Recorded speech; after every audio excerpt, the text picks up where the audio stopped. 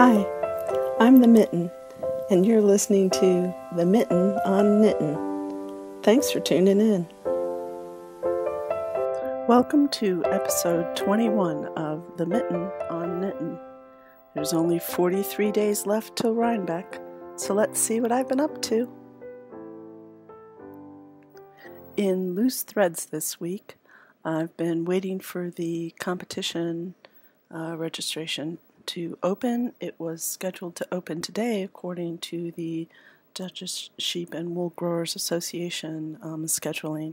However, I've gone to the Sheep and Wool website and see that they're not ready to open it until September 5th.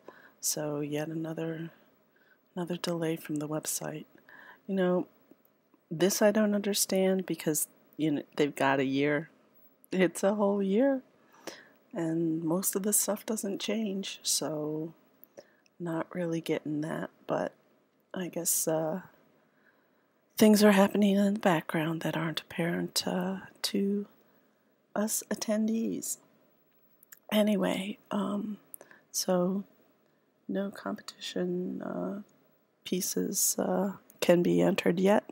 However, they are going to still have the cutoff on October 1st, so it just means that we have less time to get, I have less time to get my stuff together for the competition.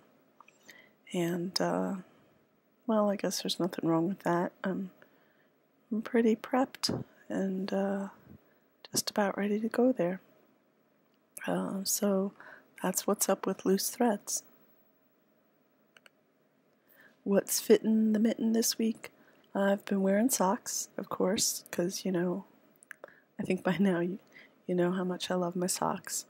And also, I've been using the Gainsey shawl in the office as a shawl and on the train, both as a pillow and as a shawl, because that air conditioning's been getting kind of cool.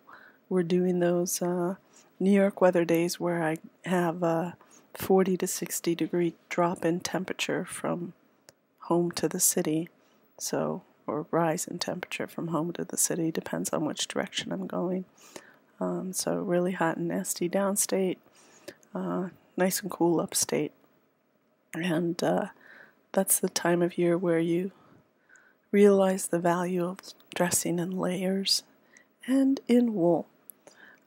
So that's been really handy.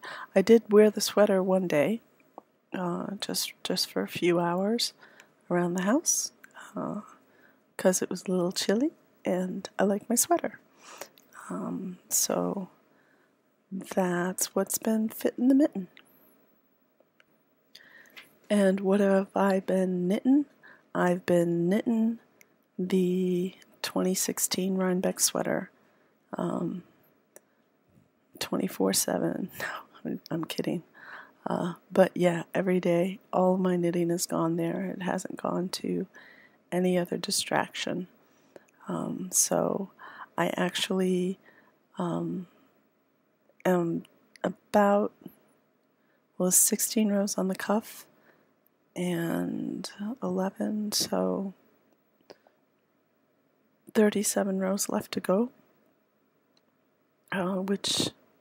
27 rows left to go till I'm done with the second sleeve. So I'm really happy about that. Should be finishing it up tomorrow. I was looking, I think I'm going to have to cake up one more ball of yarn for the button band, and then it'll be a sweater. Wow. And I think the fit, it seems, yeah, I've been trying it on. I think it seems kind of nice. I know it's going to loosen up when I wash it because it's made out of the same type of yarn that the 2015 sweater was. So I think it fits well now, and it'll be a little loose after I wash it. And I think that'll be a nice, comfortable fit for the festival. At least that's what I'm hoping is going to happen. We'll see. We'll see what the yarn says.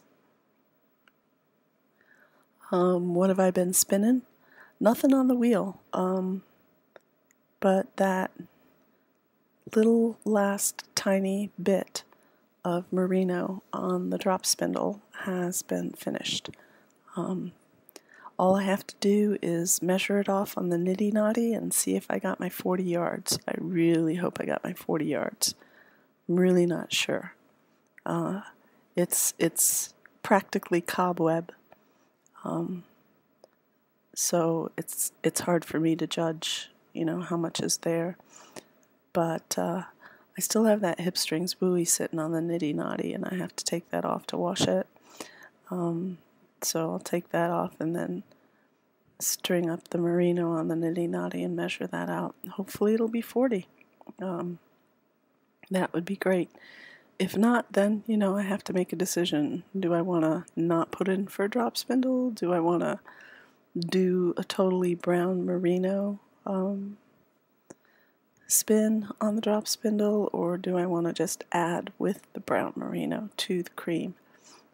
So that decision will have to be made depending upon what length it is that I come out with. So I'm really hoping for 40 yards because I would like to come back next week and say, hey, it's all done, everything's done and ready to go. That's the dream. That's why I do the podcast. Keep me on track and keep me finished ahead of time. That would be awesome. Well, what's finished? Well, the merino on the drop spindle is finished. So let's see, that brings me, what was that? Maybe an ounce. There's so little roving that got spun up for that. It's just like the teeniest tiny bit of roving ever. But I'm kind of happy about that because it took me so gosh darn long to start spinning that finely on the drop spindle. I'm not there yet on the spinning wheel, but on the drop spindle, and I think it came out, pretty nice. I know that it's not perfection, but I'm not looking for perfection. I'm not a machine.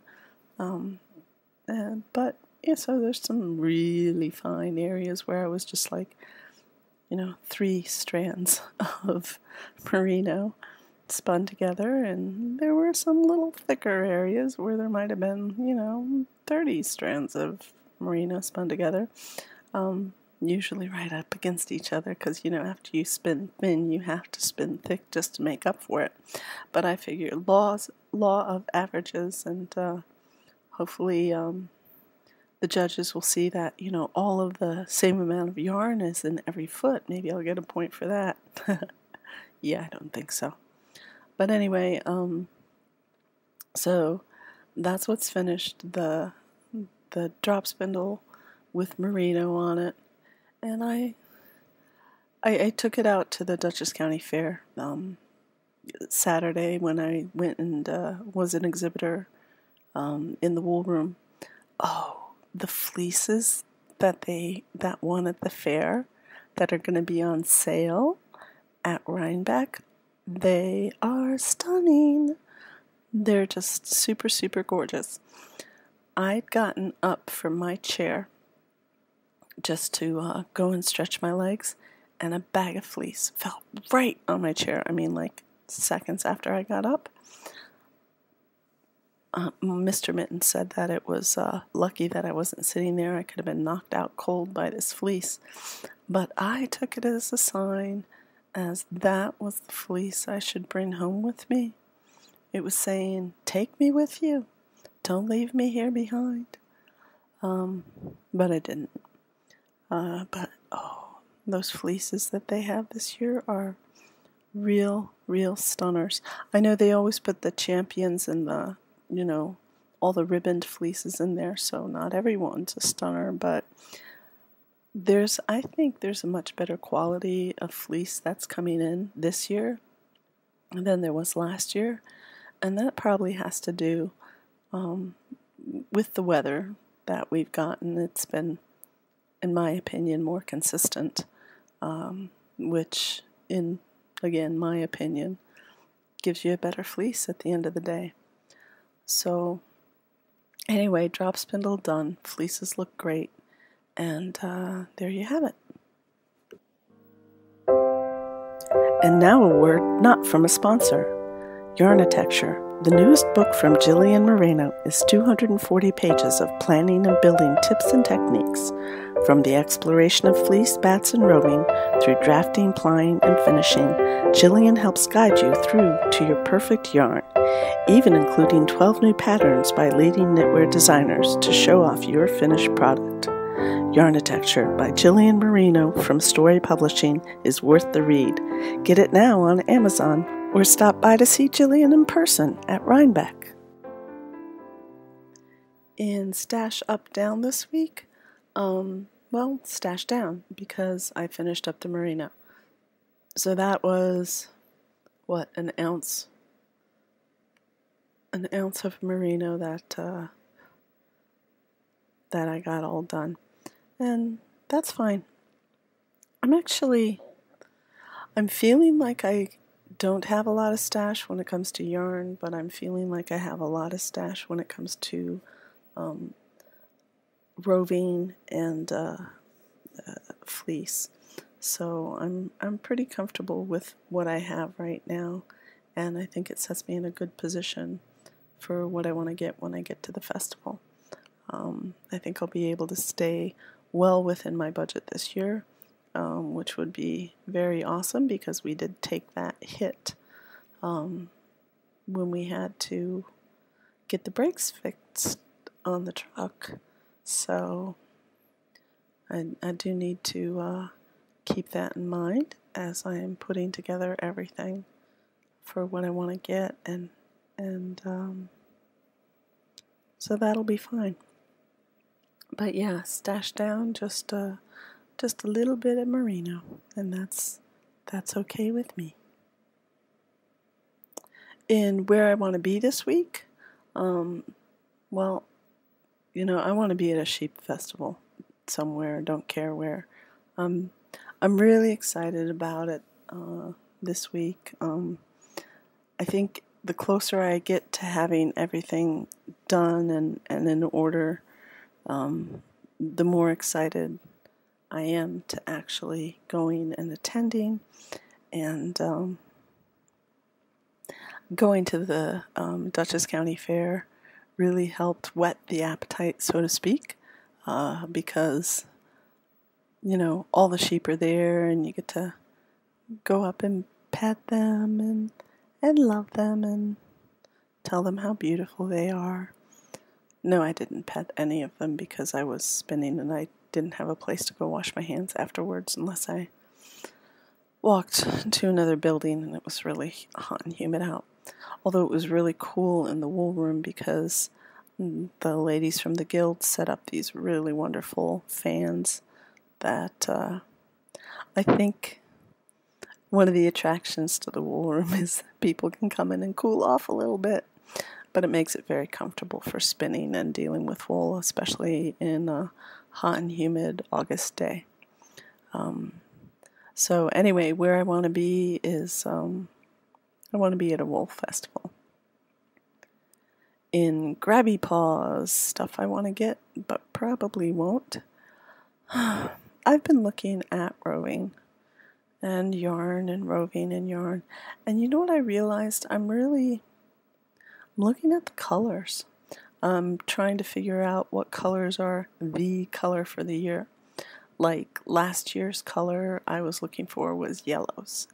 I really wanted to spin and knit in yellows. Nobody had them, of course, but it's what I wanted. The year before that, I was looking for rust, reds, and oranges, which I totally was able to get. You know, I got that watercolors too from Periwinkle. Karen at Periwinkle, which turned into the Rip and Shawl, and a couple of skeins of sock yarn that are in those rust colors. So that's what I wanted the year before. And this year it's all about, I'm thinking purples, maybe blues. I haven't done purples and blues in forever. Blues I try not to because they kind of end up falling into my stash anyway. But purples I just don't tend to purchase.